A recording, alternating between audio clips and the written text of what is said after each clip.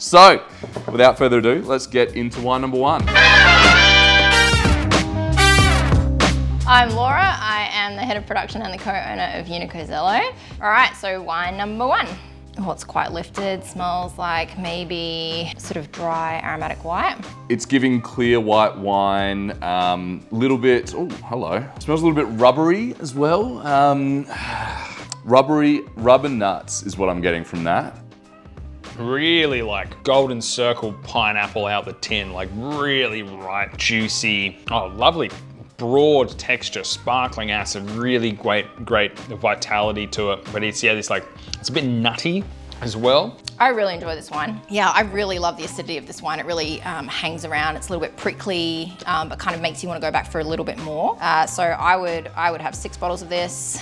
I guess retail, I'd probably be happy with sort of anywhere from $35 to $45 for this wine.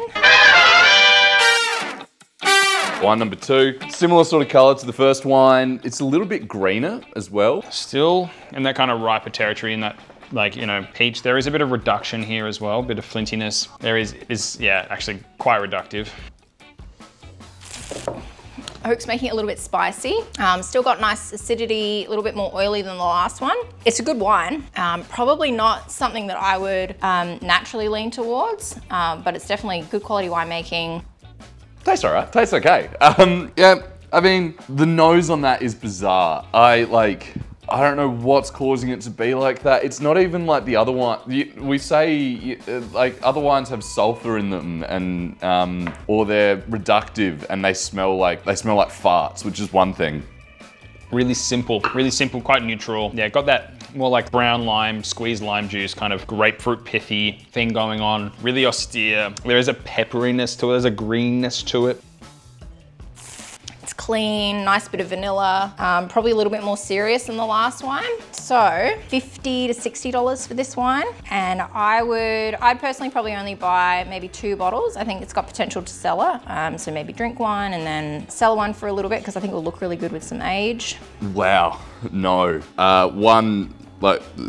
Yeah, you got to buy a glass, I guess, 1 glass, but 20 bucks. That's, it's triggered something inside of me that I didn't know was there, but it's definitely a me thing, not this wine. Okay, so wine number 3, and it looks totally different from the first 2. The first 2 was super clean and quite sort of green highlights on them, whereas this is very cloudy, it's a little bit orange. Number 3, now this is what we call in the biz as turbid. Whoa, that's funky. That's cool. It's like, tastes like Solo. Really like spritzy, lemony, refreshing. This chilled down in a tumbler over ice would be sick on a hot day. This is good natty wine. I hope it stays this good. I should probably speed up through this tasting so the other guys can taste these while they're still relatively fresh. It is a little bit hard to tell the variety on this just because there's a lot of dye or influence from the style. The fact that I'm gathering skin contact, maybe aged for a little bit, and those characters actually quite cloudy as well. Like there's a little bit of lees left in the wine, which is sort of masking some of the varietal character. That's really cool. Sick example of like orange, lemon solo squash. Price point, that'll be 38 bucks. It's the magic number. It remains to be the case, and I'll have 6 of those. But it is that pineapple thing again. More, yeah, like, you know, yellow nectarine vibe. And I do really like that, yeah, that savoriness, even though it is mousy, but I kind of like it in the context of the wine, which is rare for me. I'm generally pretty anti it. I would, you know, I think it's kind of a fun, playful wine. It's pretty approachable, but I would probably only pay sort of $25 to $30 retail for the wine. You know, I'd be happy drinking a bottle of this with some friends in summer. It's got some beautiful kind of apricot kernel and fresh fruit flavors. But I would probably only grab a couple of bottles of this one. Still no idea on the variety though. Number 4. So we're leaning into that skin contact thing, but it's filtered and racked and everything like that. It's got this like kind of yellow gold opaque thing, but it's not like the last one where it's just like, fuck it, we're just gonna leave everything in. Could be aged. Got a whole bunch of things going on. It's really yummy. I don't know what the guys thought, but that's really yummy. Yeah, so it's some kind of dessert wine. That could come from botrytis, or it could be a winemaking practice that's been chosen. They're really difficult wines to make. Oh, it's sweet. Wow, what an interesting wine.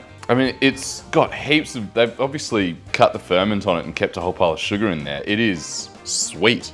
Oh yeah, the sweetness here is throwing me, but interesting. Yeah, it's sweet. That like honeyed, honeycomb, like apricot, Turkish delight. Like it's sweet, but it kind of finishes clean. It's still got a decent amount of acid to it. I really quite like it. It's almost overt. Whoever's made this, been really intentional about the style that they want to make. I gather they've probably got a lot of experience making this wine. In terms of varieties that would make a style like this, I don't think we're looking at alternative variety here. It's got to be something more classic. And smelly. It's reminding me, like, it tastes so similar to that Moscato Dusty that we had the other week when we were doing the sort of Italian Nebbiolo bracket and things like that, but just a little bit more, like the Moscato is like an icy pole. This is like a gelato or something like that. There's just a little bit more depth to it. Number 5, still gold, still ripened gold. What are we showing here? Yeah, okay. I think I know where we're at here. Okay, and wine number 5. There's no giveaway straight away on variety or region with this wine. Okay, that's more in line with the first wine, in the sense that it is more of that sort of nutty, it's really nice.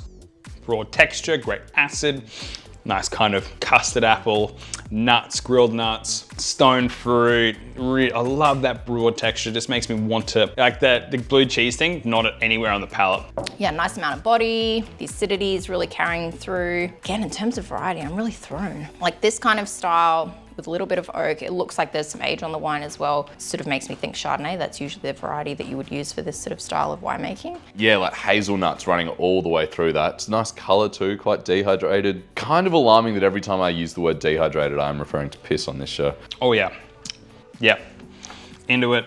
Love this cashew nut thing. It's like almost, yeah, like really like oily entry-level nut. But yeah, the oxidative like cashew lime thing. I would probably buy a couple of bottles, and I think if this was, you know, $35 to $40, that's probably pretty good value. That's not, I expect that it's probably going to be more than that, but that's sort of where I personally would want to drink this wine for. And number 6, unfiltered, yellow kind of gold area. Not as unfiltered as that third wine, not as kind of gold as that fourth wine, just kind of in that Goldilocks zone. Emphasis on the gold. And then wine number 6, last one. It's a lot more lifted. It's a lot more aromatic than the last wine, like very more sort of peaches and apples.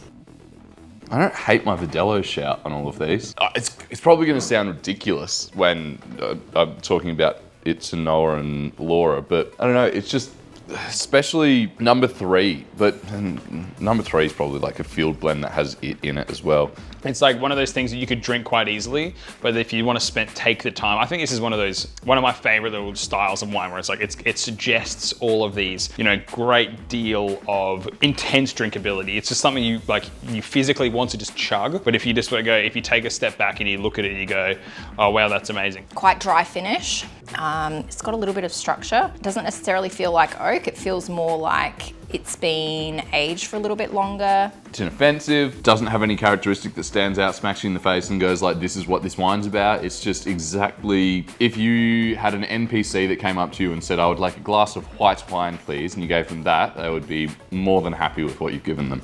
NPC white, we'll call that. NPC whites, that'll be cheap. That'll be 28 bucks, and I'll have 3 of those. But for me, I reckon is my favorite variety, Chenin Blanc. And let's see if Henry and Laura agree. Isn't it nice to have just a great banger lineup of your favorite wine? So good. Cool, guys. Welcome back to the table. 6 of these. I thought this was gonna be simple stuff. I was like, white wines, there's one variety to guess here, light work. We're basically doing the work of tasting, except it's 1/6 of it. I was wrong. How did you guys go guessing this? Yeah, not the most straightforward task. You really had to do the whole gamut. You had to complete the whole gamut before you even had an idea of what it could possibly be, because basically up until any point, even still, like, it could be literally anything. It could be anything. Do you have any solid feelings about any of it, Laura? No, I was taken in all different directions across the whole course of the 6 wines. The one thing I could see in common was that they all had this really zingy acidity that sort of lingered around. I really loved that in all of the wines. Yeah. But there was such difference in style, especially with wines 3 and 4. And that's what really threw me. I just couldn't find a common thread between them. Yeah. Well, let's start at the beginning. Wine number 1, Noah. So I think, like, you know, what kind of Laura was alluding to with like how it's so broad in style. Like by the end of the whole tasting, it's like it's gone through so many different styles. It almost narrowed the scope of what variety it could possibly be. Because good for you. Yeah. Wonderful to hear, man. Yeah, that's what I thought at least. And I think this is just like the most easy drinking kind of take on the style. And it's like textural. It's like, I love this one. I could drink so much of this wine. Like, where did you land on the variety throughout the whole thing? I actually forgot to guess. I went from sort of like a dry aromatic white, like maybe Riesling, and then I went over back to Chardonnay towards the end. The sweet wine, number 4, which we'll talk about. Yeah. That threw me completely. But I love the first wine. I was going to take 6 bottles, which was my highest. Always modest. Yeah, I had. I think the most I bought was, unsurprisingly, wine number 4, which we'll come to in a little while. I quite enjoyed this. Yeah, I agree. Like, I was going, yeah, like, at this point, tasting this wine, I'm like, it could be Riesling, could be Chardonnay. Don't think it'll be either of those things, because why on earth, at this point in the journey of the show, would they be like, here's 6 Chardonnays to try? But, yeah, very drinkable wine number 1. Dollar amount on it? 32. 32. Did you have a dollar amount? 35 to 45. 35, and I had 34. So right in that 35 to 45 range. Lock? 33. Oh, yes, it's under budget. It is under budget. For you guys, I'm just blown out for $1. There we go. Domaine Vouvray. Vouvray. Let's go! So that is Chenin Blanc? That's Chenin Blanc. So that's not Verdelho, unfortunately. I mean, it starts with a V. It starts with a V. That was, well, my whole thing was guess the V, and I went V for Vendetta and then went Verdelho. So no, in fact, it was Vouvray. Yeah. Yep, Chenin Blanc. 2022. Yes, that's awesome. That's a beautiful wine. $32. Good value too, yeah. $33. Yeah, man, that's really good. That's an epic little table wine. Like, I drink this all the time. That's delicious. Let's go. Wine number 2, I thought that I had some very strong opinions. This is undrinkable for me. Like, I could not get past the nose on this. I thought it was so specifically walked in dog poo from the backyard. Like, on the like, we've had reductive wines before. We've had reductive wines that smell a bit farty or smell like old socks or whatever. This specifically smells like dog poo to me. I don't want to be too crude, but I agree. Yes. But it's a particular kind of dog poo. It's awful. But it's like my dog growing up ate a lot of grass in the backyard. Yep. This is grassy dog turd. Yeah. Enough said. Like, I don't know. It tasted better than that. I took quite a different direction from you guys. I'm not surprised. My God! I wasn't put off by the nose. I actually saw that as part of, maybe not intentionally part of the winemaking style, but the things that would create reduction in wine tend to be things that make wine more expensive. Yes. You know, like things like lees work and barrel ferment, that sort of thing. So I actually said it was $50 to $60. As such, I said like a glass, because you've got to try it to know, and $20. Yeah, it was a bottle for 25. Yeah, how much was it? Okay, it's cheap. I mean, there's something. In the bracket. Yeah. So it's pretty much the same price as the last one. Yeah. Ooh, it is Australian. Yeah. Swan Valley Chenin. Yeah, wow, good work. But yeah, I mean, like, we've tried this producer a couple of times. We now. have. And this is just not up to their standards, I think, from what we've experienced. But yeah, it's just a bit middle of the road. And like, I think with like putting this next to that, like you'd buy that, surely. Yeah, 100%. And for me, the label's giving like early 2000s computer software startup. Sort of like you open it and these things start moving around and it's like an audio editing software or something like that. Yeah, nice label. I wouldn't drink. Loved number 3. I really had fun with this one. Yeah. I thought this was excellent, sort of, a classic line from you, Noah, is it's tumbler wine, like in the park, a few ice cubes in a tumbler. I reckon this go down an absolute treat. It's like lemon, solo, squash. It's all about fun. Like, no bullshit, just fun. Like, you know, like, to be honest, like, there's faults to it. It is a little mousy. like right at the finish is like little kind of like savory bready, like, you know, suggestion of mouse, but it's almost like that it doesn't impede the drinking experience. It's just kind of like part and parcel with the whole thing. You go, oh yeah, this guy's, well, clearly you look at it, you go, oh, they've not done anything to this. It's just literally fermented grapes, maybe sulfur, that's it. Like at the end of the day, I'm just like, well, I've kind of paid for that experience. I've made the gamble to drink a wine like this. And for the most part, I really enjoyed drinking it. Yeah, Laura? Yeah, I thought it was really friendly, approachable, but yeah, it is that, it's tumbler wine. It has to sit in a perfect price bracket, which is why $38 is the perfect price for this wine. Which is why I wrote $38. That's exactly why I wrote $38. That's way too much. I'm capped at $30. $30? Whew. Yeah. In this economy. I had 6 bottles for 38. 6 for 38. And how many bottles would you like, Laura? 2. 2. Two. How much? Oh,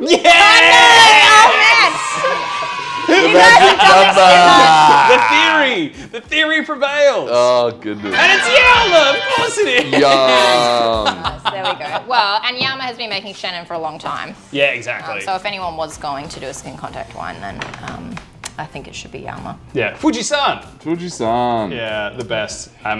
And you know, all of his wine, what I love about his wines is that they're all $38. There's no ups and downs. Every single wine retail, $38. He's committed to the cause. He is the mean of the average of the $38 bracket. And yeah, I'm down for it. And like you pay the $38 for the farming, the wine making, the philosophy, and the Cherished childhood drawings on the front as well. Like, oh man, it's just cute. Yep. Everything about it's preschool fun time wine. Look, it's so funny that we like all of the stereotypes we make about natural wine. He just embodies, and the wines are so great. And they're tasty. Yeah, no, like stereotypes exist for a reason in wines, and like that's good. Like it does what it expects it to do, sort of thing. Exactly. Wine number 4, Sweetie Yum Yums. My God. Beautiful wine. Yeah. How good? Yeah. How good? Oh my God. Like the nose is like lemon sorbet for me, like gelati, and just loved it. Yeah, almost. You've almost lost for words because of the great sweet profile. It reminded me of like Golden Circle, like tropical fruit juice, like just in the cardboard carton boxes with the straw attached. You put it in the freezer and you drink it as it melts. Oh yeah. That's what that is. Great shout. Yeah. Nice. So delicious. So delicious. It was, look, we had that Moscato Dusty on the show recently, and that was that was sweet and all of these things, but this just feels like it's got a little bit more there's more body to it or something. I don't know. It was just creamy and delicious. It's sweeter and more alcoholic. Yeah, I loved it. It's a super high quality wine. Like I think I had it down for maybe $70. I would have thought it's European. Yeah. And it's a very well made wine. Yeah, I had it at $42 and I wanted a dozen of it. It's I like making this would just be a nightmare. Yeah. Like I would never want to make this. But I want to drink it. So thank you for the people that have got more fortitude than me. 12 bottles, $60 for me. It's $90. And it's not a full bottle. Yeah, amazing. Holy shit. Yeah, so Grand Cru. Grand Cru? That's what it says. Do they have Cru? They don't have Cru appellations. 110 acre vineyard. Wow. There you go. What the? Okay, Grand Cru. They've said it twice. Yeah, and it's in case you missed it. So it's Côte de Lion in the district of Angers in the heart of the Loire Valley. Amazing wine. Respect to like everything they've done here. The packaging's like classical and awesome, but there's no cru system in the Loire Valley. Don't call Grand Cru unless you can actually legally back it up. It's just misconcerning. So they've just done like Adelaide's best pizzas on that bottle. Yeah, essentially. That's exactly right. Someone said so. Yeah, it's like, we've called it Grand Cru for no reason. Like, I'm not into that. But like the wine, that being said, if there was going to be Grand Cru, this definitely should be considered for it. Yeah. Wine number 5, Nutty. Nutty. Yeah, Nutty. You grabbed the last one. You're just naturally drawn to it. No, I'm just thinking about my foie gras for lunch later on. Loved this one. Thought it was cool. Nutty, oxidative, like it has a suggestion of it might be corked. It's got this like blue cheesy thing to it, but I just kind of look past it. But I mean, I always love this style of this variety, that kind of really oxidative textural, oaky style. Super into it. Yeah. Yeah, I really liked it. That was my second favorite after, well, no, actually, now we're up to my third favorite. Yeah, I think I was 3 bottles and $50. 40 35 to 40. Yeah. Nice. Right now I can read your... Yeah, you said now I can read it. That's awesome. Look. Sijnn. Wine of Malgus. Of Malgus. Wine of South Africa. That's Oh, of course. South African cool. Chenin. Barrel fermented white. Yep. A blend of bush vine varieties. So maybe it's not 100% Chenin? Maybe not. That's cool. No, I mean, if we're going to talk about Chenin, we have to talk about South Africa. That's just part of the rules. Part and parcel. But yeah, really, really good wine. Really, really cool. Maybe not the heights of the lineup, but I think it's a really great example of what this variety can do, made in that barrel fermented kind of like tropical style. Super, super good. And that's about all we can really say about that wine. And talking about wines that I had very little to say about. Wine number 6, I called this an NPC white. Like, this is just sort of like, you want a glass of white wine? Here you are. And it's exactly what I expected it to be. It was so nondescript for me. Like, I was like, I've got no idea what this variety is. Maybe number 6 will hold the key. And I got to this, I was like, well, that hasn't helped at all for me. Yeah, it's exactly the same. It was nice. I didn't have any issues with it, but you wouldn't get a whole video game featured. You know, it would just sort of be a side character, it'd give you a quest or something. Yeah, but a fetch quest. Exactly a fetch quest one. I inherently disagree. This is my favorite wine of the lineup. Whoa! Really? Yeah. Like, I think this was like, if you spit like the details behind everything, like the texture's incredible, like the acidity is beautiful. I think that fruit profile is great. It's got like nutty hits, the acidity is beautiful. Like, I just think it's so well rounded. I thought it was absolutely lovely. Really, really loved this. All right, so I had 3 bottles and I was saying $28, which is ridiculous, but I was like, it's nondescript pub wine, so. I was 12 for 60. Yeah, I thought it was a bit more expensive than... I said $35, but my caveat was that I actually think it is worth more than that, but in terms of the wine that I would want to drink, I'd be really happy at $35, but there's a lot of thought that's gone into this wine, so it is probably pretty serious. It's the finesse. Please tell me I'm right, Lockie. Lockie, what is it? Nicely done. There you go, no caveat required. No, but it's Brash Higgins. Okay. I mean, there's been some thought put into it. Yeah, beautiful label. We were just talking about Brash Higgins. Yeah, we had the Ripple on the chilled reds. Yeah, and we were literally talking about Meunier back Oh yeah, we got the Meunier. Well, clearly we're fans. Yeah, we are fans. I mean, Mr. Hickey is a wonderful man. Very, very good dude. And like, you know, there's very few people that there is a lot of Chenin Blanc material in McLaren Vale, and there's very few people actually championing it in the region. But Brash is doing it. Was one of those people. And I think this is just a great wine for the price and the style. I think it's awesome. I absolutely love it. I'm more than happy to take that one home. Yeah, well, $35. You were frothing it. Yeah. Wine of the lineup. What's everyone's thought? Do we give it to that sweet thing? I would. Yeah, It's so different to other things that you try on this show. And it's such a beautiful wine. And like the winemaking behind it, and I just drink it all the time. Like, it'd be one of those wines that's just like, you have a bottle and you get poured a little bit of it and they go, do you want any more? Just like, just a little bit. Yeah. Just a little bit more. Yeah, I haven't got a little bit more to give you. I've only got half a bottle of the shit. No, I'm super on board. It was my favourite by far, but like Doi, of course it was. It's sweet, yummy. Yeah, like, what are we talking about here? Here we are, wine for the people. Democratizing wine. Spend $90 on 375 ml of grape juice. Oh God, yeah. When you put it like that, no, it is still wine of the lineup. It's wine of the lineup. It's just wine of the lineup. Game, respect, game. You got to do it. Yeah, Laura, thanks very much for joining us this week. It's always nice good to have you back. You're welcome. A bit of intellect on the show. But yeah, we'll catch you next week, guys. Hopefully Brendo's back by then, but who knows? We'll see. Ciao. Ciao.